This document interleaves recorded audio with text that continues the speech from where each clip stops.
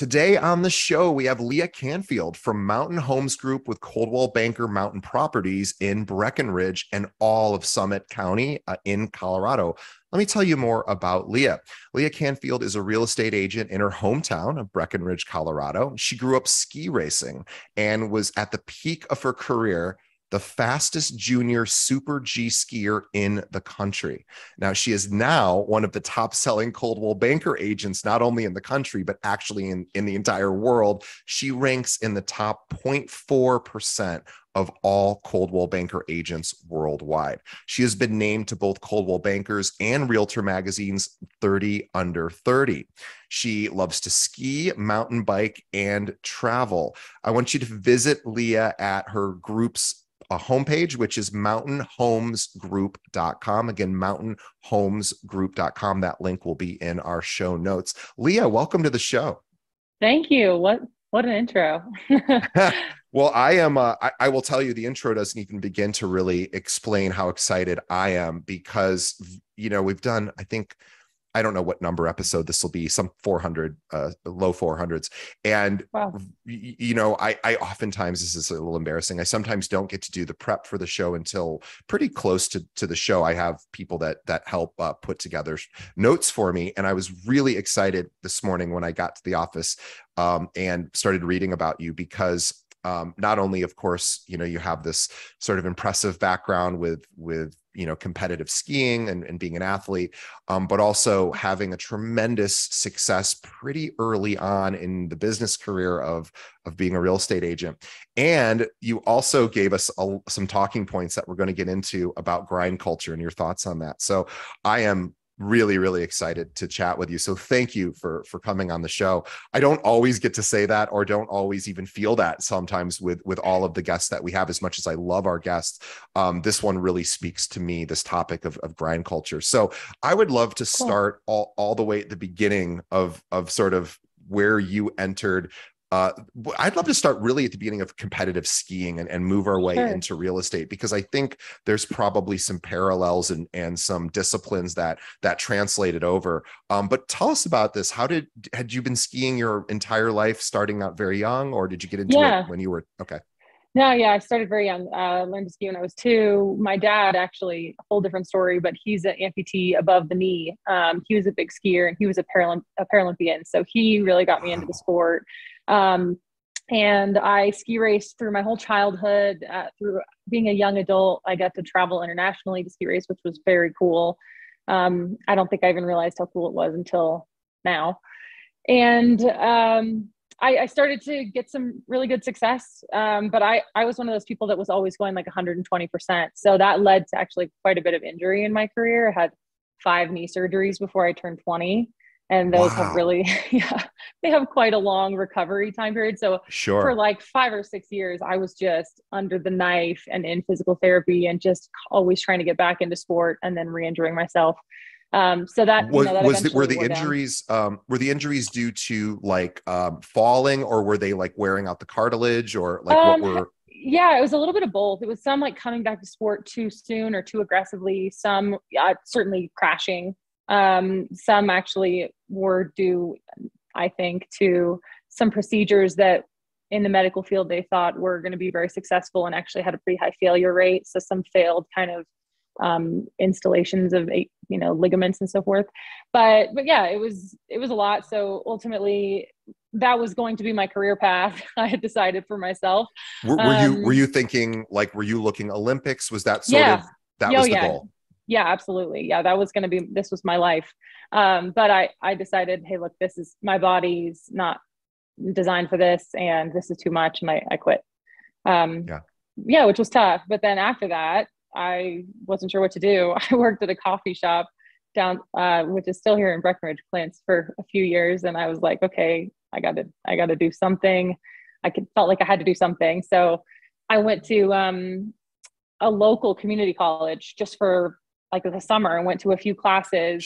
Had an economics teacher who said, hey, like, buy these business books. So I bought them, and my now husband at the time was like, what a waste of money. Like, those are going to put you to sleep. You're never going to read those. And I like to tell that story now because they literally changed our lives. We just started our journey into learning about like financial freedom and personal finance, and how real estate can have such a huge role in this developing net worth and like freedom of your own life, really. Yeah. Yeah, all those great topics. So Do you mind sharing one or more of those yeah. book titles? Just Yeah, because yeah. if they changed your life, I want to hear about them. They did. And there's so many good ones, but like some of the real basics, learning like what an asset is and what a liability is. You know, Yeah. Rich Dad Poor Dad. I read that. Sure. I was like, light bulb. You know, some people love that book, some people hate it, but I felt like it was life-changing for me. Can I ask you a question about that book? Because I always want to ask somebody, is a primary residence an asset? I know this is a debatable topic. What is your thought? Okay. I think it depends. I can't just say yes or no, because the definition of an asset in my mind, and probably from, you know, reading verbatim from the book, is something that makes you money, right? Something which this does not, and only on the day you sell it, possibly it can make you money. Yeah, exactly. And we've taken this approach with our primary residence, at least, that we decided to build this and build it as an investment. But, you know, the fact that we didn't sell it after a couple of years and we're still living here, it's questionable, you know, so it's a lifestyle. Maybe someday. Yeah. It's a lifestyle investment, but I will say that we were very intentional about the equity we had in our house, the location, making sure that we were treating it not just as a primary residence, but also as an investment. So we had our investment hat on when we pursued our home. And I think we always kind of will, but it depends. In that way. The only reason I'm bringing that up is I feel that oftentimes I'll ask realtors, not so much on the show, but just in my, you know, my day-to-day understanding. And sometimes they've never been asked that question. And I've always thought it's a really important thing to have a position on, whether it's, yes, it's an asset, no, it's not, or it depends, have an answer, because there are a lot of people who will be having questions like that. And anyway, so I'm sorry, I didn't want to get us caught up in what's an asset, but just because you mentioned that, I wanted to hear your perspective. Yeah. I would say that it's a really important savings account, especially for people who maybe aren't very actively investing.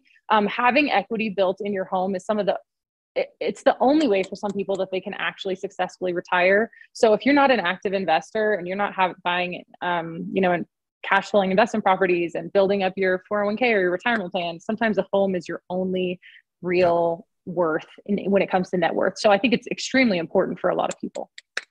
So anyway, you read books like Rich Dad Poor Dad, read books, and changed my life. and then, how did you decide to get into real estate as not just maybe an investor or as somebody who's going to be selling it? Yeah, so we started on the investment side. I actually then went to CU Boulder, got my degree in finance and real estate, during which time we started a very small investment company, like a few people, and bought a little house and fixed it up and rented it out and then sold it, and then did that a handful of times. And after the first time we bought that house, I was like, we bought this and I have absolutely no idea what just happened, right? You know, I went to school to study this and I'm like, what, you know? So then I realized I need to get my real estate license to learn what I'm doing in order to be a real investor who takes herself seriously. So I started and just got my license to support the investment side. And then it really grew from there. And I realized just how, number one, it was much more challenging than I thought it was going to be. And number two, it was more lucrative than I thought it could ever be and more fun. So yeah, it grew. And how long have you been practicing as a realtor? It's been almost 7 years. So 2015. Yeah. Amazing. Yeah. So you really got into it pretty quickly after. So your ski career sort of came to a conclusion, then it was college, and then right into sort of investing in real estate. Yeah. And being a realtor. So let's go back 7 years, only because, 7 years, doing the quick math on that. Okay. Yeah. So 2015-ish. Yeah, 2015-ish. I'm just trying to think of what the market conditions were at that time. What was it like starting a career in real estate? Now, yes, I imagine you have some sort of public notoriety, being from Breckenridge, being a competitive skier. That's probably been in the newspapers a lot, and sort of the, you know, whatever publications people there read. So I'm sure you're known to some degree in your community, although there's probably a lot of competitive skiers there too. Yeah. There's some incredible athletes there. But making a pivot, I'm sure, making a pivot from being a professional athlete to then selling real estate, as a person in their early 20s, Yeah. what was that like? I imagine that couldn't have been necessarily an easy thing. No, it really wasn't. People did know me for sure, but they weren't. They knew me as like someone's kid. They knew my parents. They Yeah, knew me because I have been here since I was like 9, right? sure. And so they weren't. When it comes time for them to sell their multi-million-dollar home, they're not like, yeah, let's hire our friend's kid. So that was certainly tough. And not only that, but our market is extremely saturated with agents. There's like this running Sure. joke that if you are at a dinner party, like half the people there are real estate agents. Yeah. And so it was highly competitive as well. So my initial strategy actually wasn't to go after clientele of local people that I knew, because they also already knew a dozen or more agents that have been in the business much longer than me.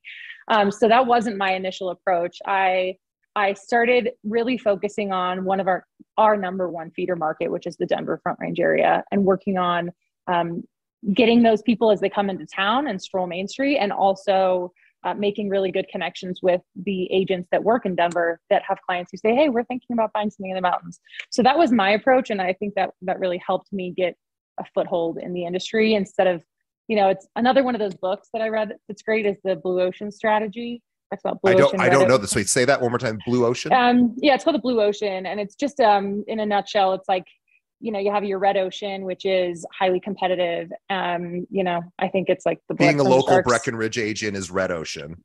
competing with for the same clients that everyone is competing Yeah. for. And the Blue Ocean strategy is like, hey, what's a way that you can look at your business a little differently where you have a lot less competition? And that was the way that I did that, was say, hey, I'm not going to compete for this one client that has a dozen realtor friends. I'm going to go after this person who doesn't know anybody in Breck.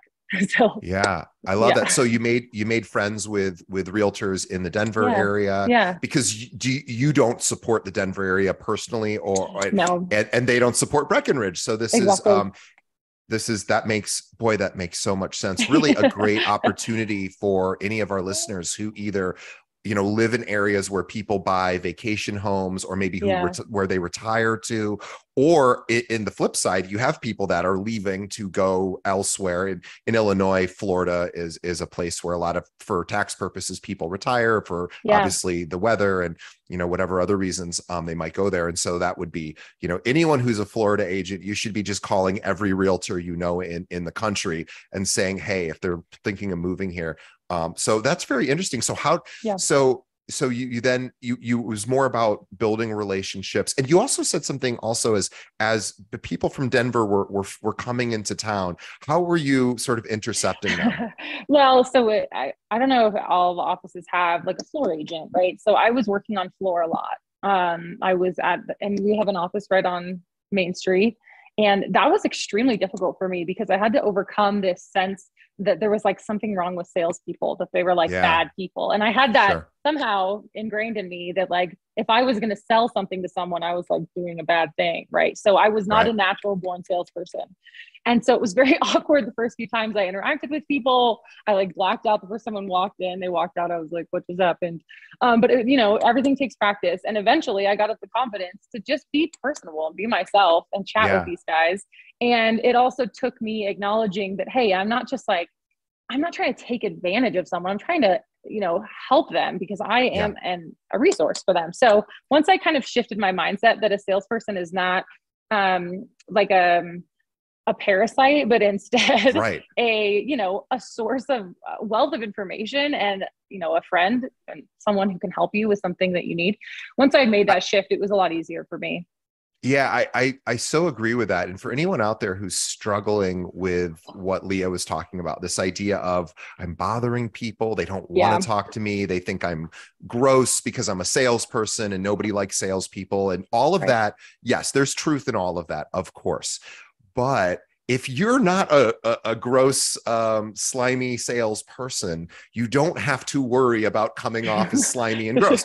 It's what I say to guys all the time who go, I wonder if that girl thinks I'm a creep. I'm like, are you a creep? If you're not, you can go ask her out. It's okay, because if you're not a creep, you don't have to worry about being perceived as creepy. And the same thing with salespeople. If you're not a horrible human being, then you can go ahead and talk to people who, by the way, 99% chance they're going to use a realtor anyway. So this isn't even something like, hey, you really need to get into this bizarre insurance that you don't even know about, but I'm going to try to convince you need, which by the way, is a perfectly fine industry as well. I love insurance agents, but that's a much tougher sale sometimes because it's selling things that people don't even know they need. But in your case, they're going to use a realtor. So I just wanted to really honor you for saying that, because I think it's so easy to forget that everybody starts out in this business, it's a little nerve-wracking to have your first open house, to sit and I love the fact that you live in an area where people still walk into offices. That is not as common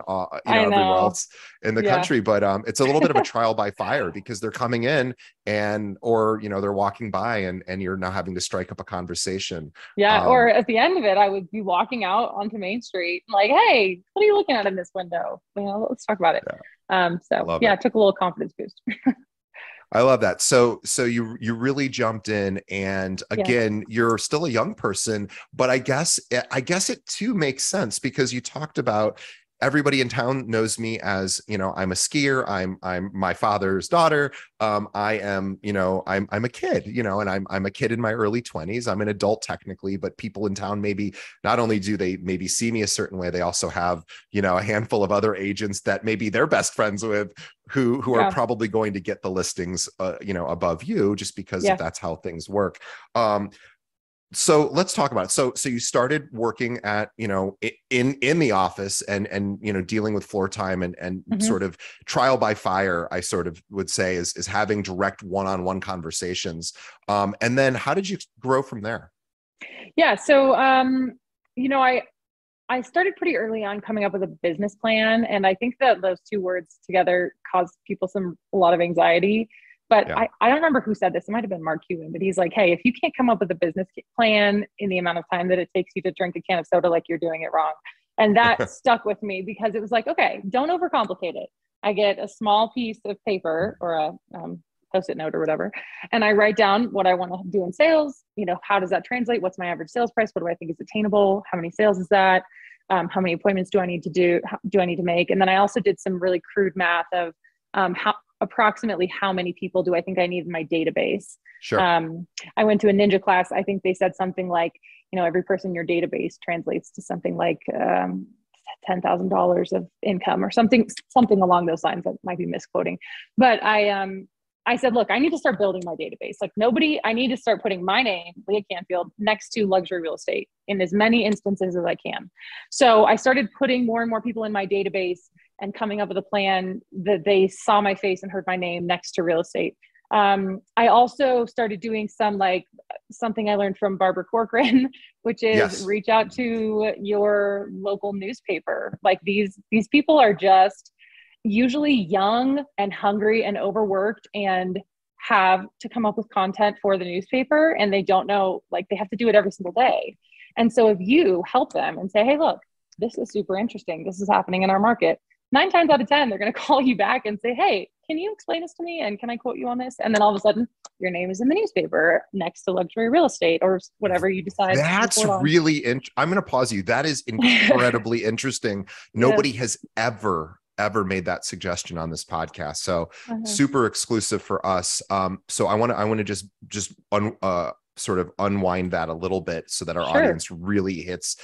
I thought you were going to go a different way with it, which is I do have this kind of cool story about my background as a junior skier who was, headed to Olympics. And now I've pivoted because of injuries. And that's a very interesting story just in and of itself that a newspaper might be interested in, but that's a one-off. And so I thought you were going to say, well, I just wanted to sort of trade in a little bit on my notoriety and get some publicity, which that would have made all the sense in the world to me too. But you actually went a totally different way, which was I want their reporters to call me when they need a quote or they need help with definitions, or that is beyond brilliant, because you're absolutely right. These are people that work on incredible deadlines. They're underworked. They're overworked and underpaid. They're very overworked and underpaid, and it's a stressful position, and you can help actually make their lives a little easier. And so the reporters started using you in stories, I guess. Yes. Yeah.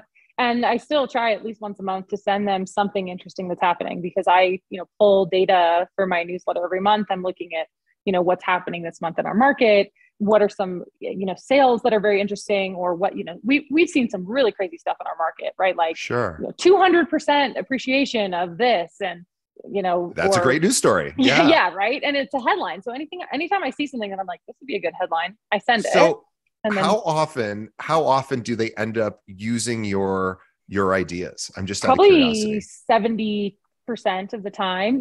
Every once in a while I won't get a call back on something, but most of the time they call me back. It might be 2 weeks or 3 weeks later, and they're like, hey, just circling back to this, can you tell me more about that? And then it ends up that is so incredibly smart. I'm a little bit sort of gobsmacked with that. I really which is a great word that I just started to incorporate more into my it's one of those words that sort of makes you seem smarter than saying I'm stunned. But I am gobsmacked or stunned because that is an absolutely brilliant strategy. So thank you for that. You started so you started doing that. That helped, I imagine, get your name out there. It did. Yeah. It helped with more of that, like sometimes my older clientele. Maybe I would get a referral to someone who wanted to sell, and they're like, we keep seeing your name in the newspaper. And so that gives you credibility. So my struggle was credibility, right? Sure. Maybe they knew my parents, maybe they knew that I grew up here, but they certainly didn't trust me to sell their luxury home. And so I had to kind of chip away at that credibility. And my goal is, when someone thinks of luxury real estate, they think of me. So anytime I could put my name next to luxury real estate in people's minds, then that's a win. Brilliant. Right? What you could really do, for those of us thinking, well, what kind of stories?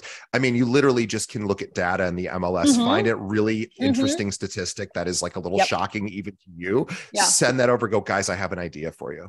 And don't give them too much. I mean, like I said, these guys are overworked. Don't put more than 5 sentences in your email, right? Give them a clip, give them a taste, and see if they're interested. They'll call you.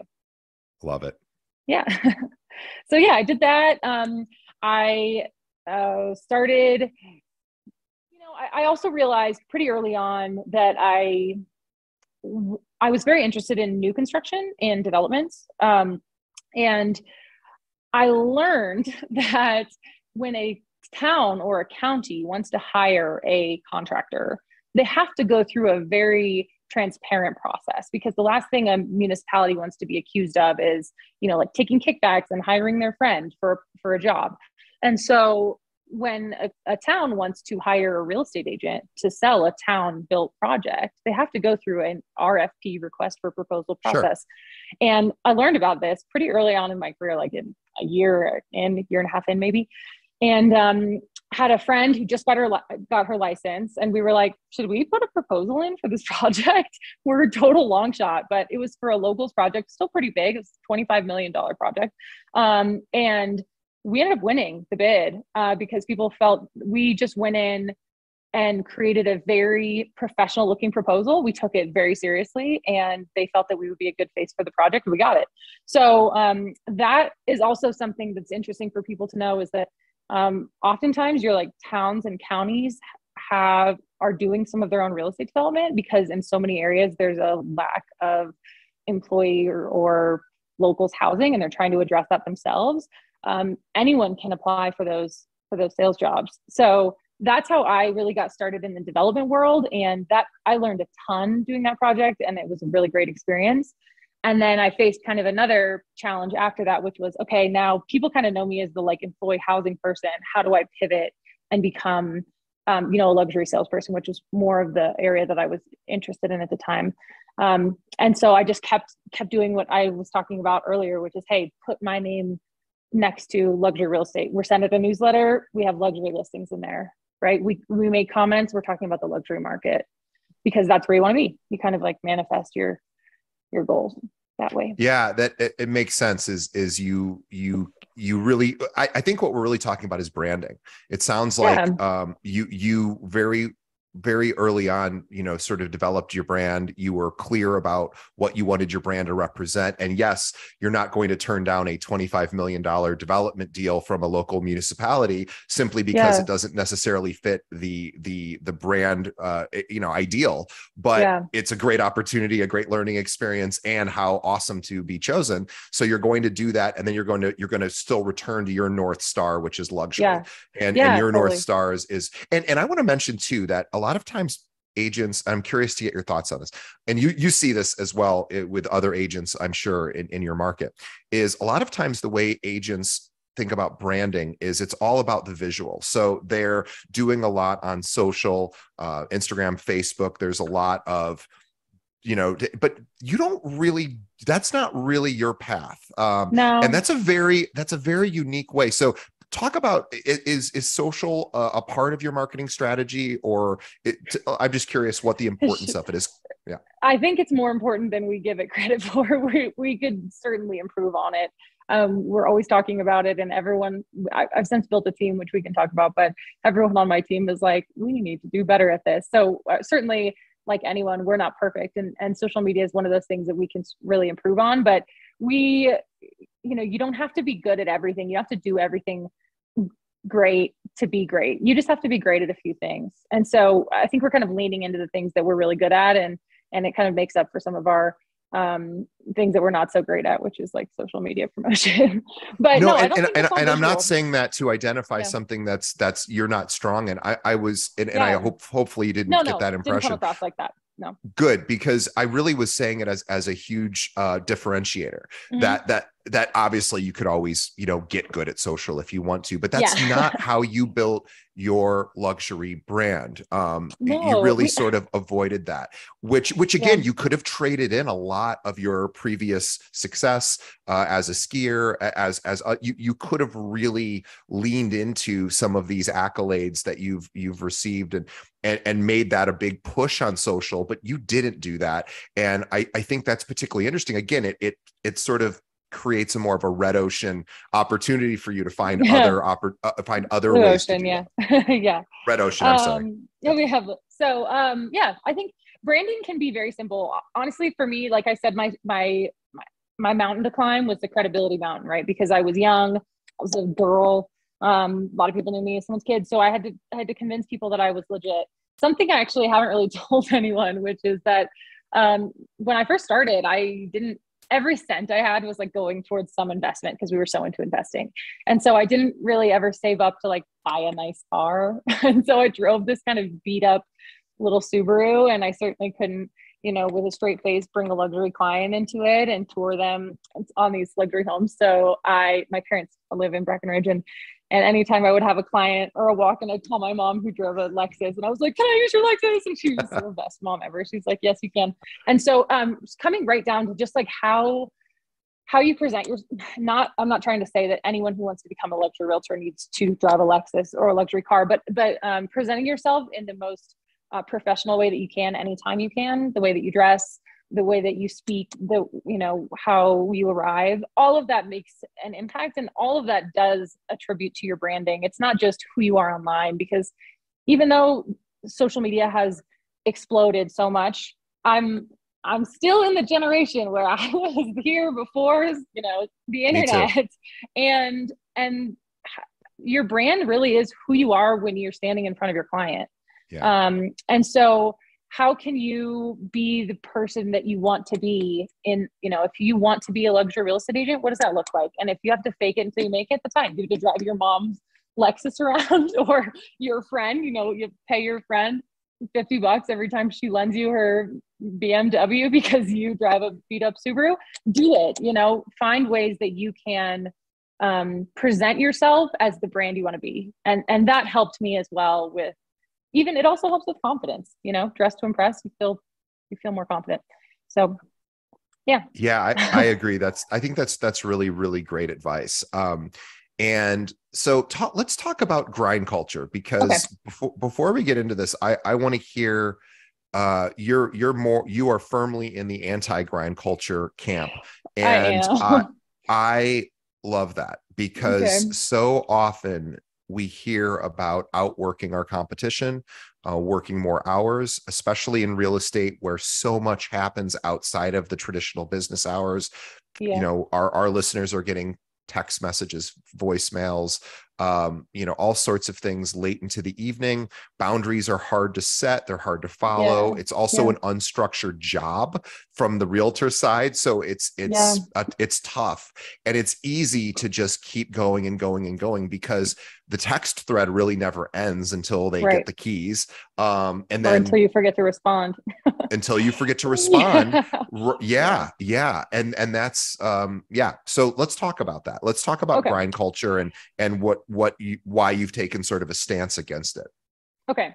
So I live in Breckenridge. I don't know if the listeners are familiar, but it's a gorgeous mountain town in Colorado, known for skiing, biking, outdoor activities.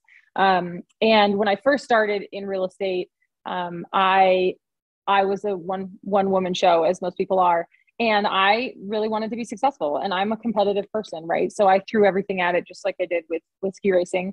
And I remember we went on this vacation, my now husband and I just worked the entire time.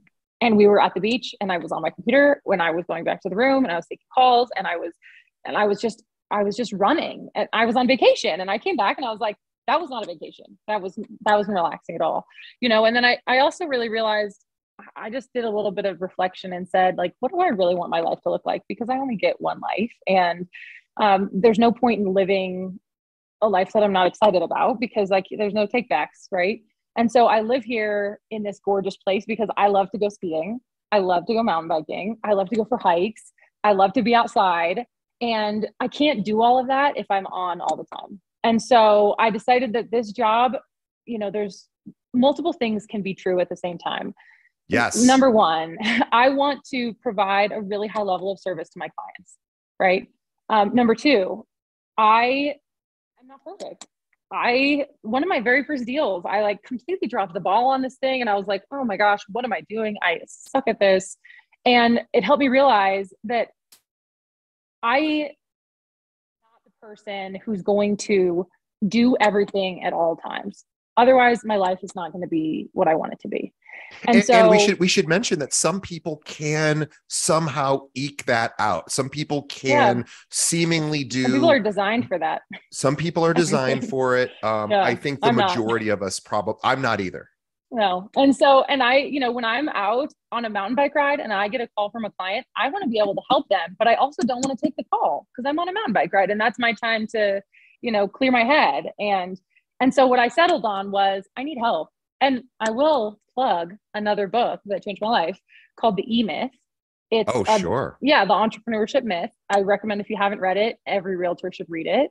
It's about the importance of building a business like a real business and recognizing what roles you play. Because if you are a one-man show, you are the CEO, you are the COO, you're all the whole executive suite, you're also the receptionist, and you're the marketing customer specialist. Service, you're the social media person, sales team. Right. So write it down. Say like, hey, I'm all these people. Am I good at all this? Am I a good receptionist, or am I bad at answering the phone? If I'm bad at answering the phone, or if I don't like it, then hire someone to help you with it. And so going back to that project that we did with the town of Breck, that project, having that almost like guaranteed future income of that development, gave me the confidence to bring on my first assistant. And that was a game changer, because I realized that I can provide the level of service that I want to my clients while also enjoying my life.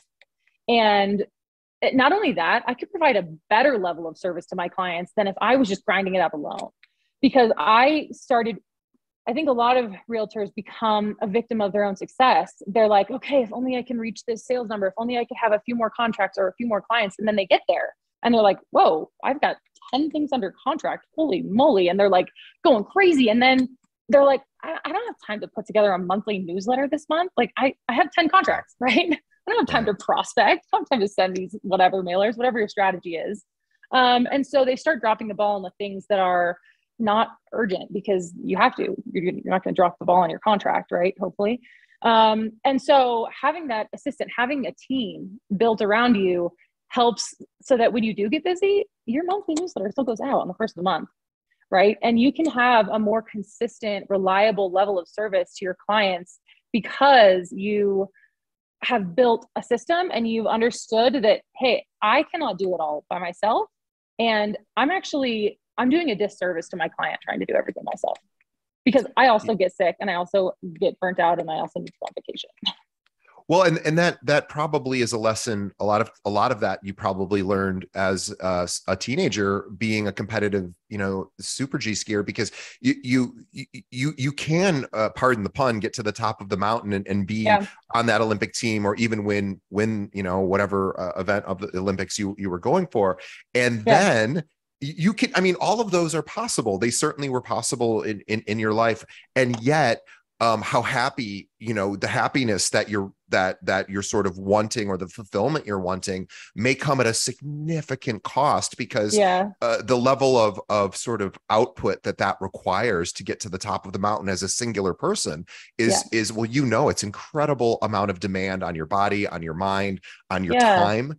And so I have a question about texting, a very specific question. Okay. So you were talking about, you get the phone call, you're mountain biking. Now you're like, okay, assistant's going to grab that. I get it. You'll have that routed to the assistant. What about text messages? Yeah. Text messages are tough. They are really tough. I would say that if it's something that I either don't have the mental space for, or I have something else going on right now, I will just screen grab that and send it to my assistant and say, can you help me with this? Or, I'll say, hey, this person reached out to me about this. Can you help me? And I like to recognize it. I've learned at the beginning of the correspondence, because if you're really busy and you start communicating with your client and then you try and loop someone in, then they're like, no, I'm talking to you about this. But if they start asking you about something right away and you can say, you loop someone in immediately, then that person is the point person. So I don't have a perfect answer. Texting is really tricky. And I would be lying if I said that, I haven't forgotten about a text and woken up in the middle of the night like, oh, never responded to that text, right? But I do love that the new iPhone, I think you can like mark them as unread. I don't have the newest iPhone, so I'm excited to get that so that I can, like, if I open up a text and I'm not prepared to deal with it, I can mark it as unread and treat it more like a email. But that, I think that's helpful, because, and also too, when you start communicating, you're setting via text, you're also setting in motion like a response time that now gets, there's an expectation there. Right. And do you set sort of clear boundaries around I do in my own way. I don't do it up front. I'm not like, hey, these are my business hours. Some people do that. I really respect that. But I do it. Sometimes you have a client or you meet someone who you kind of can tell is like a pusher, they're going to kind of push you to kind of see what your limit is. And when I have a client or someone like that, I make an effort to not respond. Like, let's say someone who's that personality type texts me. I had a client, I'll just give you an example. I had a client who I showed them a property, followed up with them. They kind of ghosted me for like a week. And then a week later at like 10 PM, they texted me and they were like, hey, we're ready for an offer. If we could, my husband has work in the morning, but if you could have it ready, before he leaves for work, then we can review and sign in the morning. Of course. Yeah. And I was like, you know what? I'm not responding to this, because that is in my way how I'm going to set my boundaries. And if I don't respond to this, it's not going to set a precedent that for the whole contract period, I'm available to do work for you during the night hours. Right. Because you're in a position when that text comes in, you're in a position to either defend why you can't do it, which is a lose situation, or you're going to grind it out and try to get it done at the cost of sleep and energy and other things. And you're now also reinforcing their behavior. So now they're going to, it's not like they're magically going to snap to, going forward, we're going to, not text you past 5 o'clock. No, you've just told them it's perfectly okay what you just did. So yes, you're exactly right. I don't want to reinforce that behavior. And there's, with some clients in certain instances, I have a client who's a a surgeon and his hours are super tough and he wanted to have a call with me at like 8:30. And it's like, okay, I get it. Yeah, And I can makes tell sense. he's not that personality who's going to start calling me every night at 8:30. And Yeah, so yeah. I feel like I can read people, and I don't set exact hours. I respect the people who do. But I think that it's important before you know, if you don't feel like you want to respond to someone because of the time of day or because of, mostly it's a time of day thing, right? If you're on vacation, hopefully you have coverage from someone. But if it's in the middle of the night thing, don't do it. If it's that person who's going to just keep, because sometimes you work with these clients for like years if they don't find anything or they can't sell their house. And so then all of a sudden, it's a lot harder to reel back, once you've opened those floodgates of, yeah, let me get that done for you at 11 p.m.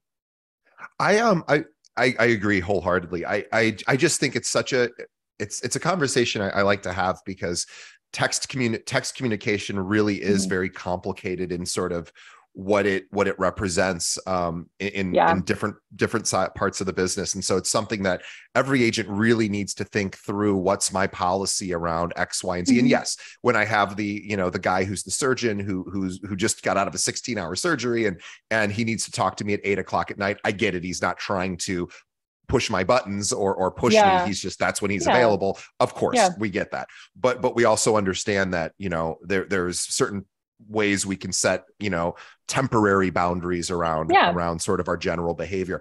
I also really, and I don't talk about this enough, but I think we have a lot of women who come on our show. And I oftentimes forget, as a guy, I don't think as much about this, and I should, but I want to talk about sort of gut feelings. And I know you had met.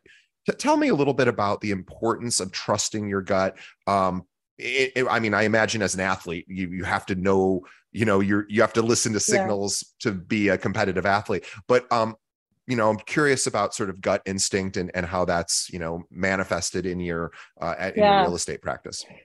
Yeah, I'm not a very. I would say I'm a more logical person than anything else. I don't know if they call it left-brained. I'm more logical. And so it's easy for me, and I think people like me, to dismiss certain feelings that they have because they're just that feelings. Are contradictory maybe to the logic. Yeah. Like, hey, this client is prepared to spend $10 million. And then your feeling is like, walk away. Right. But your head is like, well, let me count that commission before I've earned it. Right. Right. And so sometimes when you have those conflicting feelings, it can be tough, especially if you're more of a logical person, because you can dismiss these feelings as just that, right? People have feelings all the time. Because the facts aren't in yet, but but the facts say everything looks okay, but something inside of me that's more intangible and invisible is giving me pause, and my logical brain is going, shut up, other part of you. You don't have any facts. This is just, whatever, you're getting scared or whatever it might be. And so and by the way, this happens all the time. So I'm so glad we're talking about. Go ahead. I'm sorry. Yeah, no, that's good. So I think there's a lot of us, not to get into biology, but there's a lot of the human body that I think we don't totally understand, most of us at least. And we are hardwired with certain instincts, right? For eating and resting, protection. And for all sorts of things that have helped protect us over however long in history we've been a species, right? And so I think once I recognize that, hey, sometimes that gut feeling is a culmination of various instincts that my body has, those are legitimate, actually. Those are just as legitimate as my logical part of my brain, potentially even more so, because they're older. They're older. They're older, and right? They're bypassing consciousness, which consciousness can steer us wrong, right? As consciousness can tell us, things are not the way they appear because we are imperfect. Our brains are imperfect. Instincts, however, tend to, once you're able to identify what an instinct is and the difference between instinct and, maybe things, fears and things that maybe get in the way. So I'm sorry, I don't mean to take you're over, right. You're right. They're there to protect you. Your instincts are there to protect you for the most part. So listen to them. Being a woman in the business, I think maybe comes at a little bit higher risk. I don't generally really ever feel unsafe in the business, but I have had instances where it's become clear to me after working with a client that they're really trying to just spend time with me. And they're not a real client. And there was one instance in particular where that happened. I was working with someone for the whole selling season, and we ended up putting in an offer on something. And I referred him to some local lenders that he could call. And one of the lenders called me, and he's like, this guy has nothing. Right. And the whole time he's of course hyping himself up. Like, I just sold this business. I have all this money. I have all these houses. And so there's a lot that I learned from that, because, the lender's like, doesn't have money for down payment, doesn't have a job, can't get a loan, no assets, no one's going to loan him anything. And I realized over the years, I've realized that people with real wealth, first of all, don't flaunt it like that. The people who do, that's an immediate red flag to me. People who will come in the office and they start talking about how rich and successful they are. There's very few of those people who actually have the means to become a real client of yours. And maybe that's just our market. I know different areas are different, right? Have different people, but in our laid back mountain market, the people who can afford a $5 million house aren't talking to you about their net worth, in the first conversation you have with them, and how successful they are.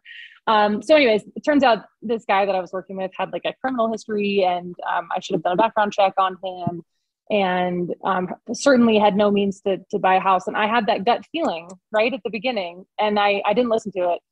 And so I said, look, I spent a lot of time with this guy, who I think was just it's hard to exit something like that because it could affect your reputation, meaning they could go online and scorched earth, this realtor dropped me as a client, I was a serious buyer, blah blah blah. They men do weird things when they feel rejected. So I was, I ultimately did have to drop him, because he came back and wanted to work for me again. And I said, hey, we need to get pre-qualified this time. And he's like, well, you don't trust me? You don't believe how much money I have? I'm like, I'm sorry. When people say you don't trust me as a question, you can just not trust them. That's yeah. So, a couple things I learned from that. Number one, we have a really good resource with our MLS, where you can do like free background checks on people. Oh, that's great. That. Yeah. And I think a lot of MLSs have that, or working on that. So especially if you're going to be, we have a lot of remote areas with like no cell service, and we're out showing property. Me and some guy that I met 20 minutes ago. So that's something that's key, I think, or just look them up. I could have found this out by doing a Google search on this guy, and I just didn't do it. And then, find ways to, yes, you can ask all of your clients for a pre-qualification letter or proof of funds prior to looking at homes. And I don't think there's anything wrong with that. But there's also just another layer of, I had a bad gut feeling when I met this guy, and I just didn't listen to it. And there have been instances since then where I've had a similar feeling, and I have listened to it, and I've never regretted it. Even no matter how much, because usually with these clients, they're waving, money in your face, which is the first red flag.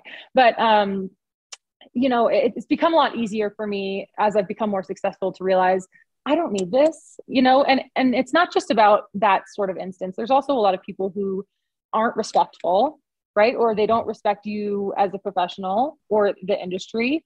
I was just in a listing appointment where the guy's like, look, I'm not going to sugarcoat it. I think real estate professionals are overpaid, and I think the whole thing is a racket, and, blah, blah, blah. And I just, I said, I'm not going to debate you on that. I'm not going to change your mind about how what are feel. the odds that you're going to change that person's opinion?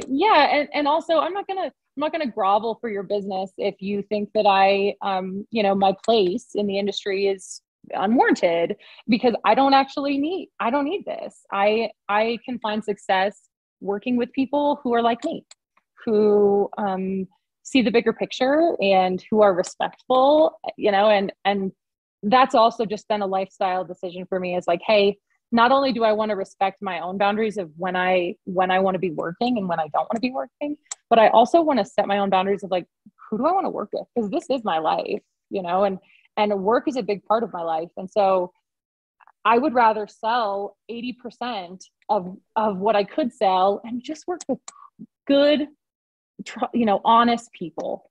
And I'm not saying, anyone in the luxury field knows that not every luxury client is easy. I'm not trying to say, hey, this guy's going to be hard, let's ditch him, because we work with our fair share of difficult clients, and I can be difficult myself. So we all have our own things, right? But when you get the feeling that someone is, not trustworthy, or trying to lie about who knows what, or just like not a good person, you get that feeling, I think you should listen to it, because why spend your time working with bad people? Question: has your gut ever since you've become a realtor, has your gut ever steered you wrong? No, honestly, it hasn't. And it's been so hard for me because that's not my personality to just Yes, you're listen to more, my gut. you're logical, Yeah. fact oriented, look at the Yeah. data. And it's so hard because I can't explain, I can't explain like Right. You why. can't walk it back and say, oh, the reason Yeah. I had that feeling was because Right. X, Y, and Z. It's like, no, the feeling showed up before I was aware of anything. Yeah. And I'm still not perfect. Like um, I still have instances where I have this gut feeling of like, this isn't going to end well. Maybe I should decline this. And then I kind of like work past it and work through it. And then sure enough, my gut was right. And I'm like, okay.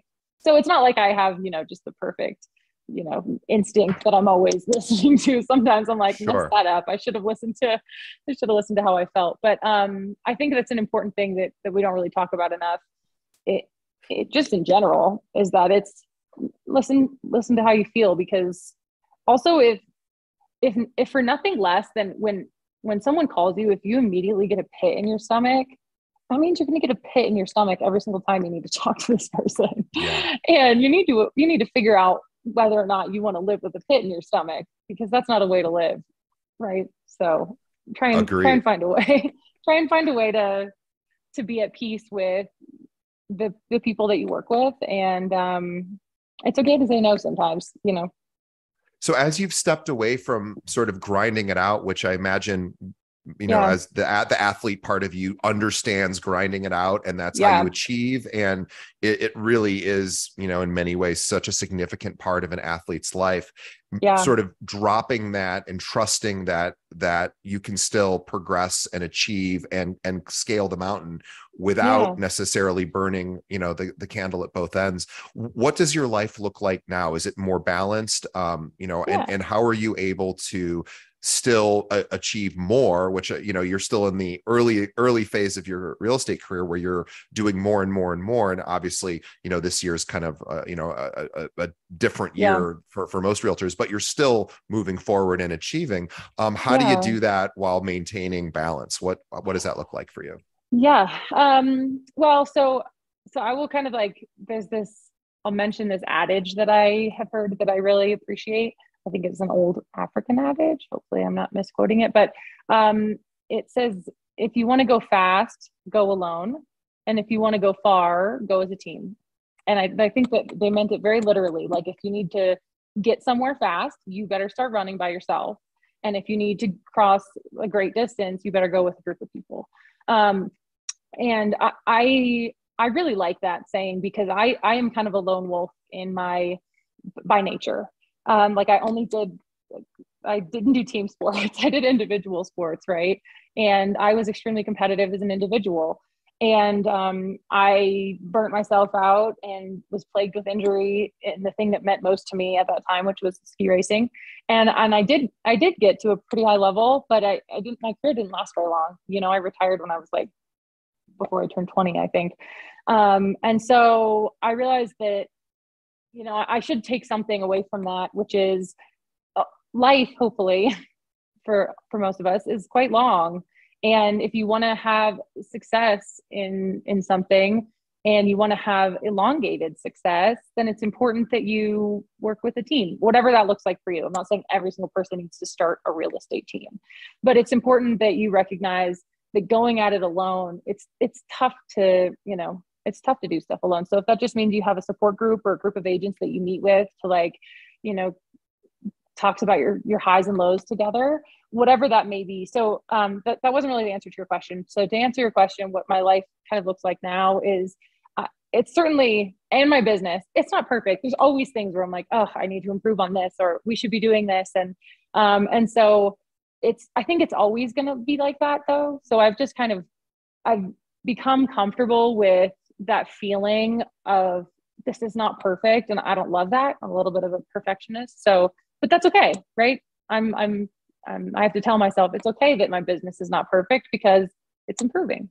And Well, same with my life. and you said something at the beginning that probably skated by a lot of us, but you said two things can be true, right? And Yeah. that's I think that's called like dialectical thinking. This idea of Yeah. two things that could be in opposition can also be Yeah. true, right? We Yes. all know if we have a romantic partner, we can love that person with all our heart and really be annoyed at something they did at the exact same Yeah. time. Yeah. And letting one of those emotions totally take over is probably Mm-hmm. not the healthiest thing. Is understanding, yes, there's times I'm annoyed with you and there's times I love you more than anything, and both of those can be true at the exact moment.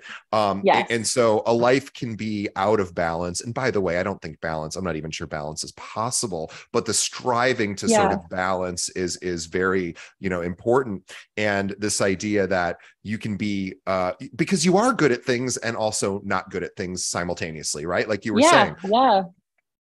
Right. So yeah, I would agree. I think finding, I think I've heard of it. Maybe it's called like a false dichotomy, where it's like, well, it has to be this or that, right? I have to either Yeah, enjoy my life or have a successful career. I And can't be happy until yeah, X. right, Yeah. right. I can either enjoy my life or I can save up money, right? And it's like, well, you can do both, right? So Yeah. I think it's extremely important for people in our profession. They take their real estate class if you're new in the industry or if you've been doing it forever. There's no, like you said earlier, it's not really defined. No one gives you like a manual and says, here's your job description. They're like, here you go, good luck, sell stuff because that's how you get paid. So it's really important to have the headspace to be able to be a little bit introspective and figure out what you want your life to look like, because it's one of the best careers in the world to be able to design your own life around it. You could say, hey, look, I don't really feel that competitive. I only really want to sell enough to pay my rent and go surfing every day.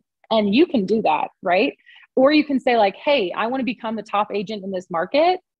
Let's start coming up with some ways that you can do that. And also go on 4 vacations a year or whatever you want to do, because the most successful people aren't going at it alone.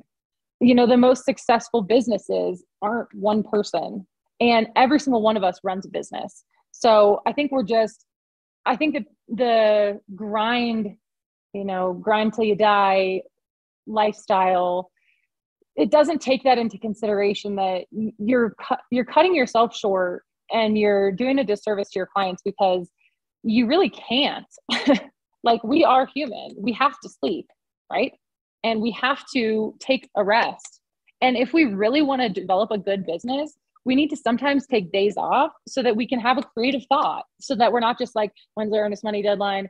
Okay, did I review that title commitment? And oh God, I got to get to this appointment. Because if your mind is constantly on to-do lists, you can't operate in a creative space that way. You can't come up with new ways to do things better than other people. So, give yourself some headspace, by taking a few things off your plate, so you're not just like running around like a chicken with her head cut off, and you can actually have an original thought like, this is something no one else in my market is doing.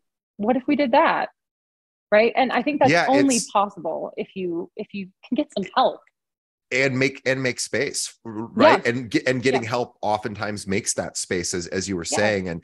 And too, for those of us listening who are solo practitioners who are thinking, well, I can't afford to hire an assistant. Well, there are websites where you can post jobs that all over the world people will bid for Yeah. your business, and they don't have to live in your immediate market for certain tasks. And True. there's lots of things that these can be highly skilled people that live in areas where the compensation is much different than it is here. Yep. And oftentimes much lower, and you're offering them an opportunity to make a good living for them, and also get the help that you need where maybe you can't afford to get a full-time local assistant Totally. right away.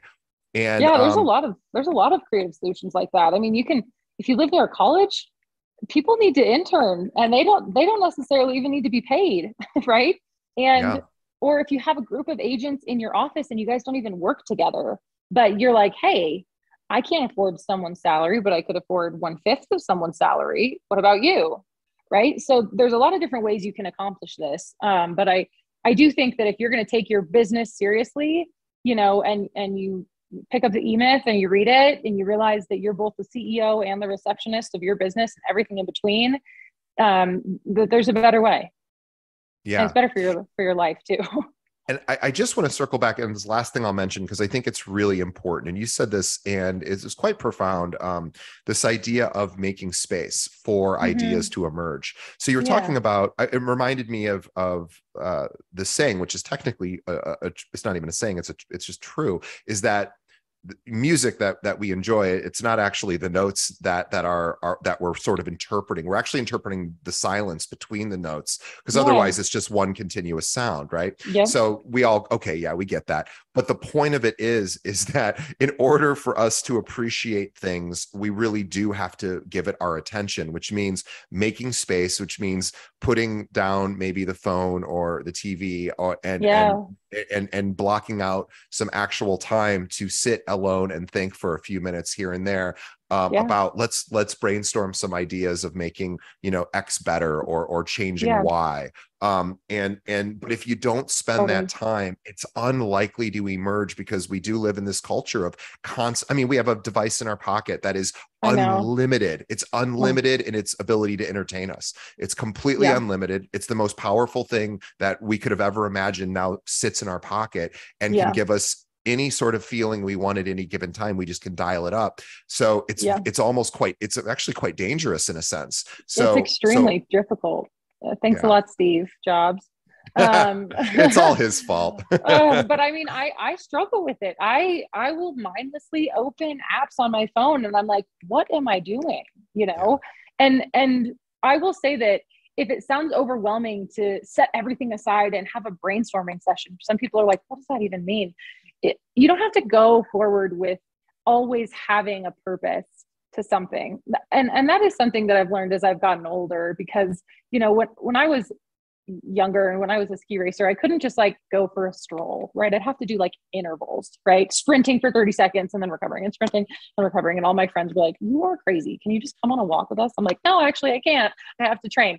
And so now it's okay to just be, right? If you can figure out a way to just be. So if you don't want to turn your phone off and do a brainstorming session for your job, or, for your business, turn your phone off and just go for a walk, or take a shower, or, if you like to paint, just make space for you not to be so turned on all the time, because all of a sudden you will be on that walk with no intention of coming up with any ideas for your business. And you will be like, hey, how did I not think of this sooner?